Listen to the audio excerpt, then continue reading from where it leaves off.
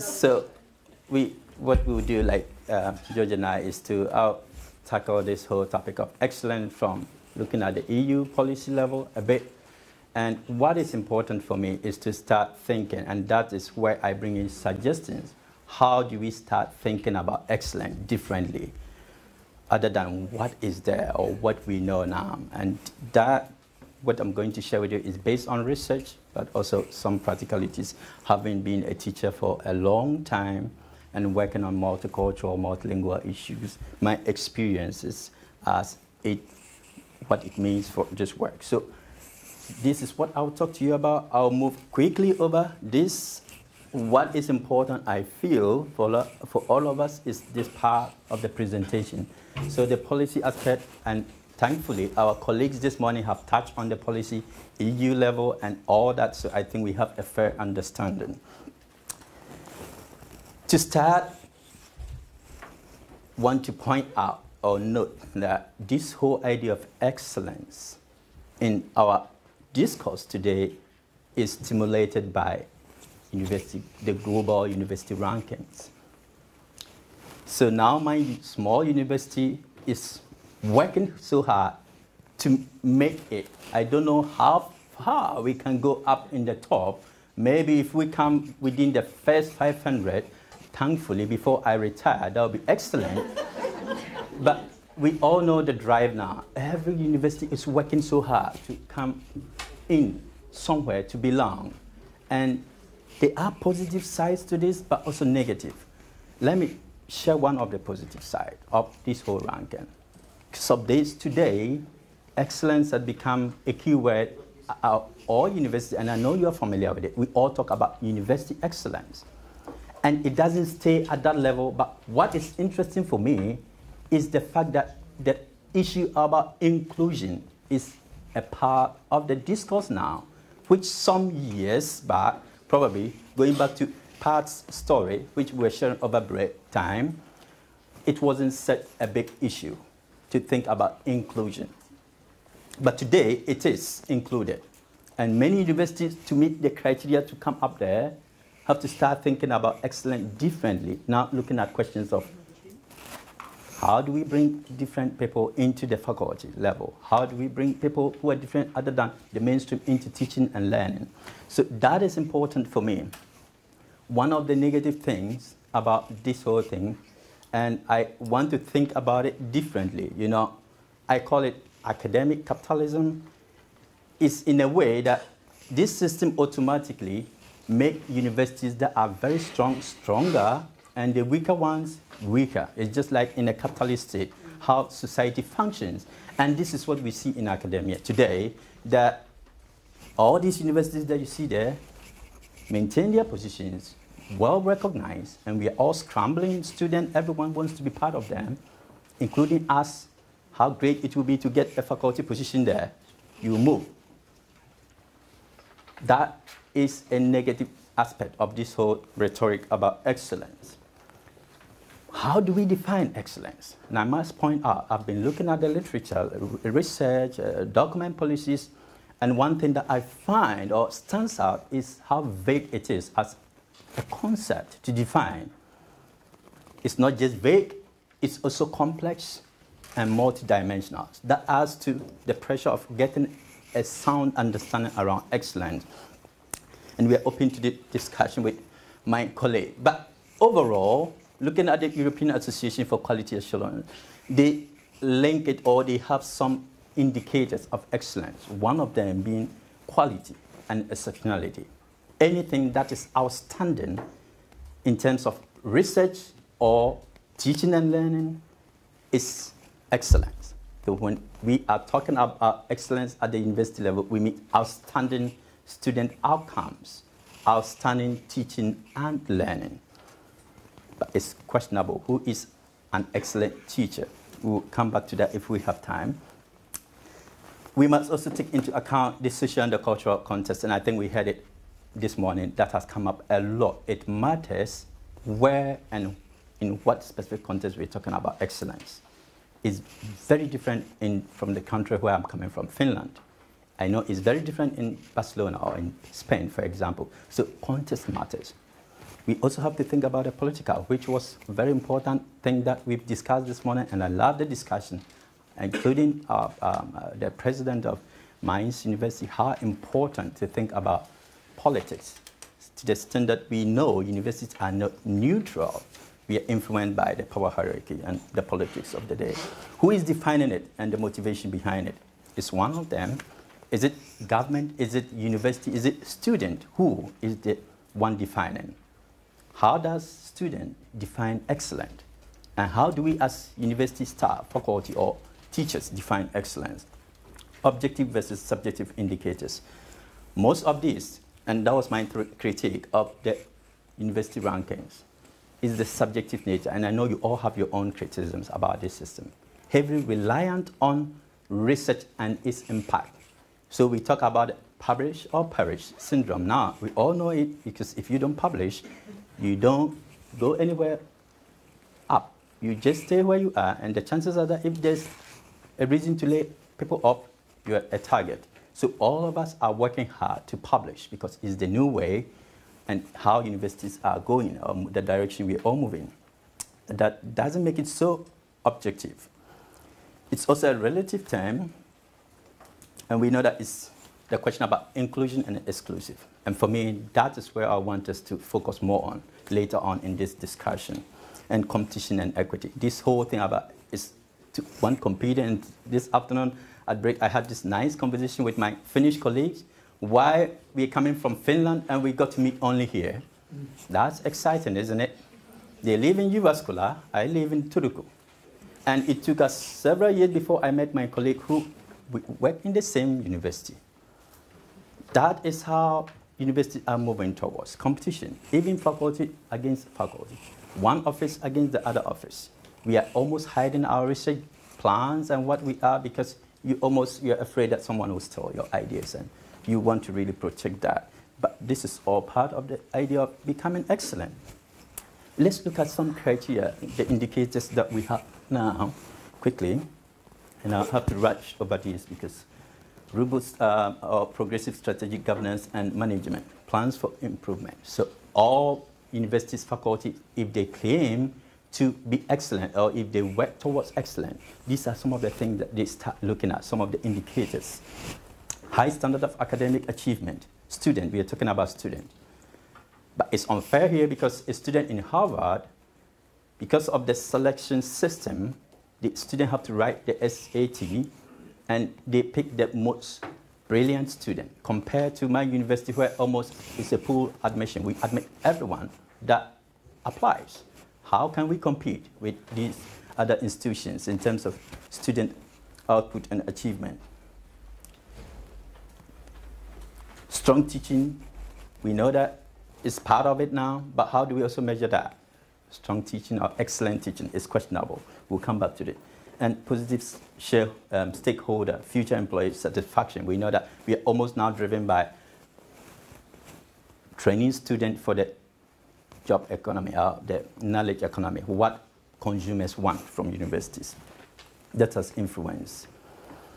Commitment to research and academic development, support for social, economic, and cultural development is one other key thing. Commitment to internationalization, promote global perspective. And added to that is mobility now. So it's become a very big and important thing that if universities want to become excellent, that they increase or they encourage mobility. So we are all now told in Finland, if you want to apply for funding from the most important organization, the Finnish Academy, as a postdoc, you should have done a mobility. Moved outside Finland for not less than 6 months. If that's one criteria. If you haven't had that, you don't meet that condition, you should move universities within Finland. You cannot be in the same. So there are strict criteria that young researchers have to face as part of the move towards excellence. Promotion of equity in academic. We've heard that a lot this morning, so I wouldn't repeat that. This is all part of the indicators for university excellence. Now I have these two examples. I compare USA and Finland. Time wouldn't allow us to go into the history in Europe, but Germany is a good example. Germany influenced France, and France influenced some other countries, including Finland. I'll share their example later. But in the US, this is how they measure excellence. One of the groups that measures this is the Carnegie Classification of Institutes of Higher Education, the US Department of Education. This is their scorecard. They look at graduation and retention rate, cost, financial aid debt, earnings after school, the SAT, the SAT, which is high-stake exam, entrance exam the students have to take to enter universities, including Harvard, all this stuff. And so that is like a gatekeeper. We use that to filter students who get in and who do not get in. And we also have the US News report that uses these criteria as measuring what universities are doing and how excellent they are, their output. Here is Finland. In 2008, the Finnish higher education institution invited people, universities to anonymously submit applications so they would select centers of excellence. So all universities did submit applications. They went through it and selected a few. If you went through the first round, then an international expert group comprising international experts in higher education and some Finnish came to university and assessed you based on this criteria. After that, they awarded some centers of excellence, which University of Turku has, I think, quite a few, 3 or 4, and Abo Academy has 1 or 2, like that. So it's still happening, and they have to go through these rounds. And these are highly competitive. Universities are working towards that, on board meetings everywhere. This is what we are talking about. These are some of other criteria that one had to go through, or Finnish universities have to go through as part of meeting or becoming an excellent. Again, I'm rushing through because this is not the big part of it. What about the European level? These are some of the things that, looking at the literature and looking at the documents and report, these are what are some of the conditions to meet. It becomes internal assurance, policy for quality assurance, design and approval of programs, student-centered learning. I thought that was very important, teaching and assessment. But how do we do it? Almost all the documents I read, they questioned it. How do we measure this? Student learning and assessment, the really subjective thing that we find in the document.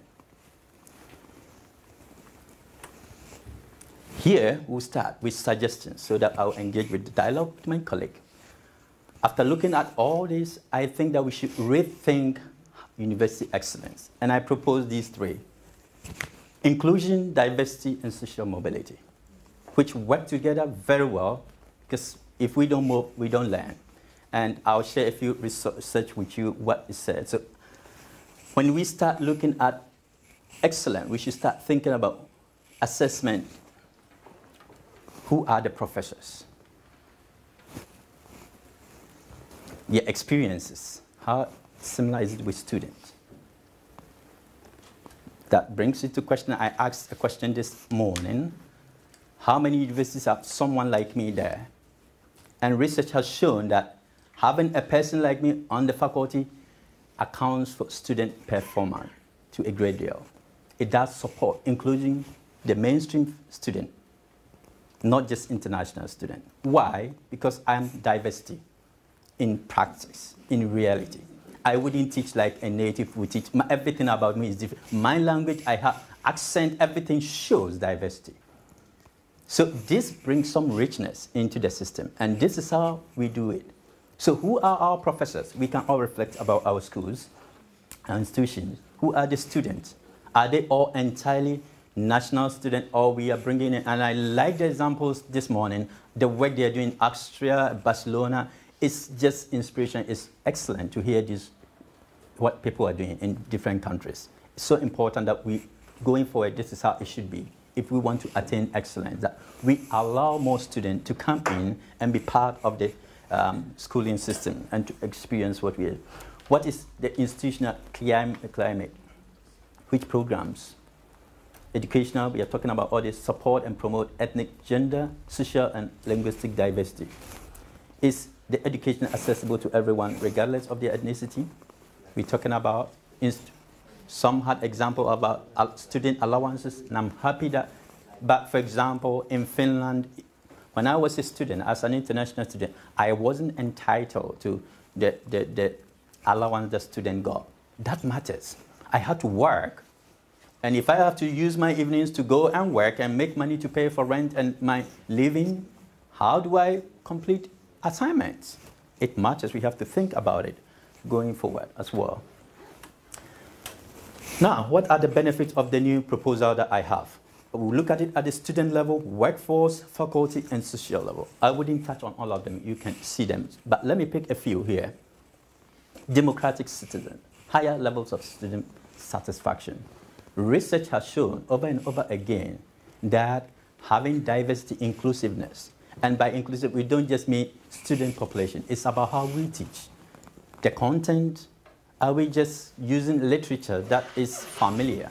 And I had this interesting debate with colleagues back home at the university, how some of my colleagues teach using literature that is published by their own colleagues. They don't even look outside the university because why? They want to promote the publications of their colleagues. They want to make it visible, and the only way is to use their literature. Is this diversity? Is this inclusiveness? Not even a university outside in another city, no. We have to start thinking about these things. We should be diverse because the literature shows that students, when they see diversity in the teaching, including content, then the outcome also improves. And we have a lot of references for that, but we can't go into that. Workforce, we cannot overemphasize cross-cultural competence. We need it today. I mean, we don't have power over who you are going to work with. This is why students need this competence going forward. And the way we can prepare them is to open up and really let them experience what diversity is and what it means to be culturally competent. We can't just stay at the rhetoric level, theories. It doesn't help so much. Students really have to see it on campus, and that includes bringing in more international students. Faculty, if we have diverse student population, then faculty have to rethink their approach to teaching.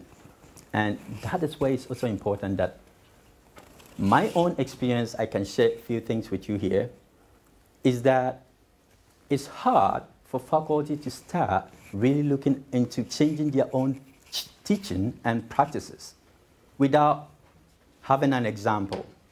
For example, my presence at the faculty now has meant that they have to start communicating in English.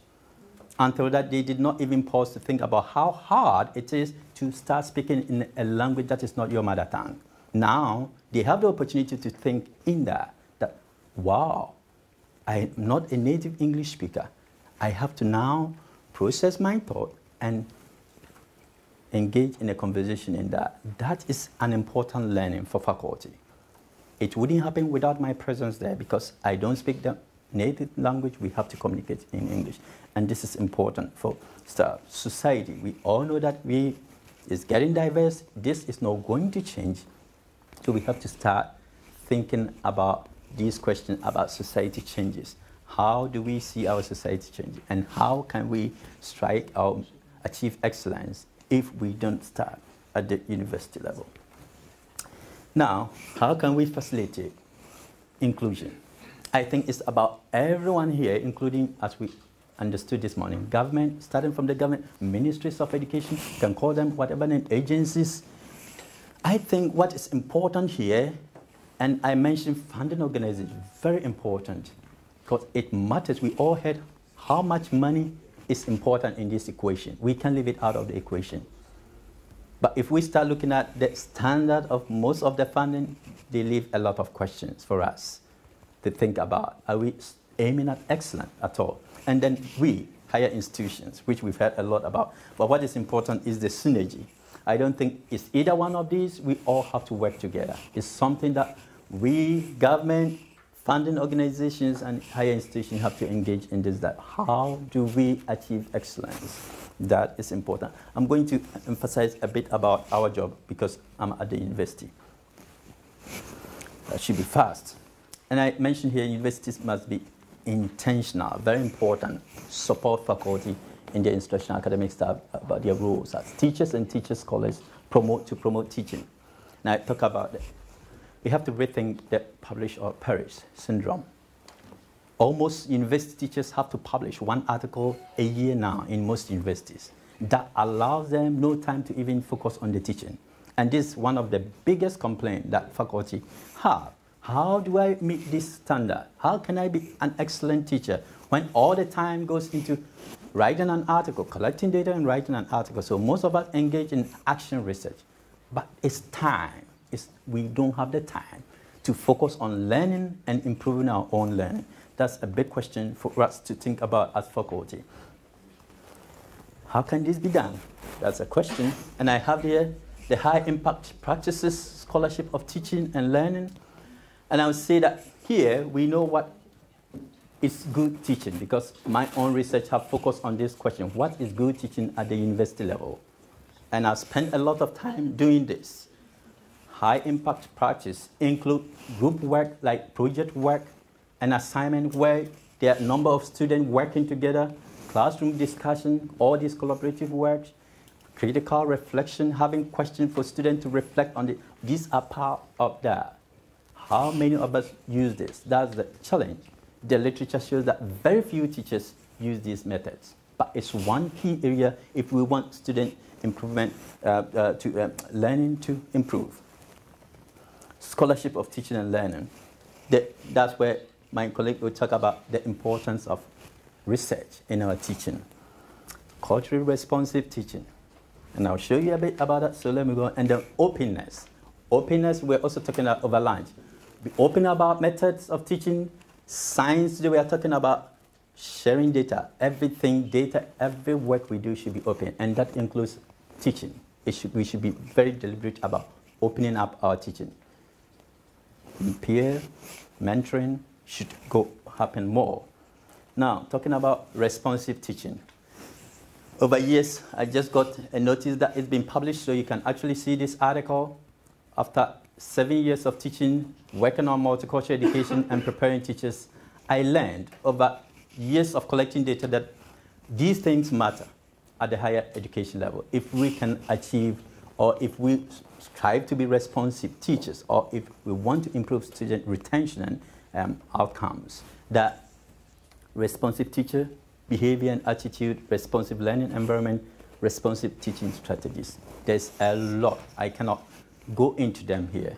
The article, if you want, I can share it with you so you see more about it. But these are important practices that we have to engage. The question, are we doing it? I doubt the percentage of teachers that have the time, because it requires a lot of energy and work to do these things. And we have that time. That is where the question comes in.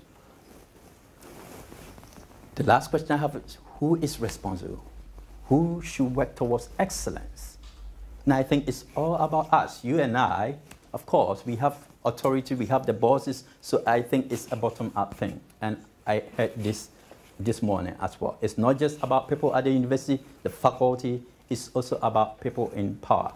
Politicians, it's about even at the university level, the president, the faculty level, the deans, head of department, and it trickles down to us. We all have to work together to make this happen. Do I really implement in my own teaching practices that support student learning? That's the question. Do we reflect on who we are teaching? Our teaching practice, our behaviors. That's the question. I'll leave with you so my colleague will take it from there. Then we can help. Thank you very much. Thank you very much, Emmanuel.